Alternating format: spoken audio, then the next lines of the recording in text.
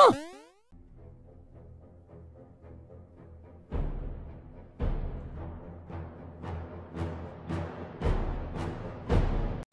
Seeing as Wario and I are on different teams, I needed to take control of my team somehow, lead them to victory but under a false sense of security, then steal all their jewels, especially the one that Peach has around her neck. That one looks like it could buy me a couple of super shrooms. Wait, guys, this way! Why that way? I can smell the interns from here. Ew, what? Why? Why do you think I have this giant nose?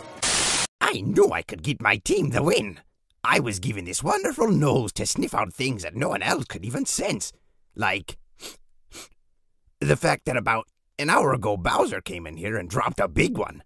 He ate a Shy Guy shoe, a few Boo cookies, and a few Koopa cream shakes. Yeah, I'm good like that. Waluigi, are we almost there?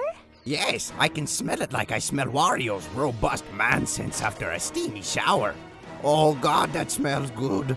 Dude, you need help. Oh! I thought you said they were in there. They were. At least, I thought they were. Waluigi, the campers think that you are a poison to the team and are a greedy, gluttonous, money-stealing monster. Okay, maybe that's just me. The final mushroom goes to...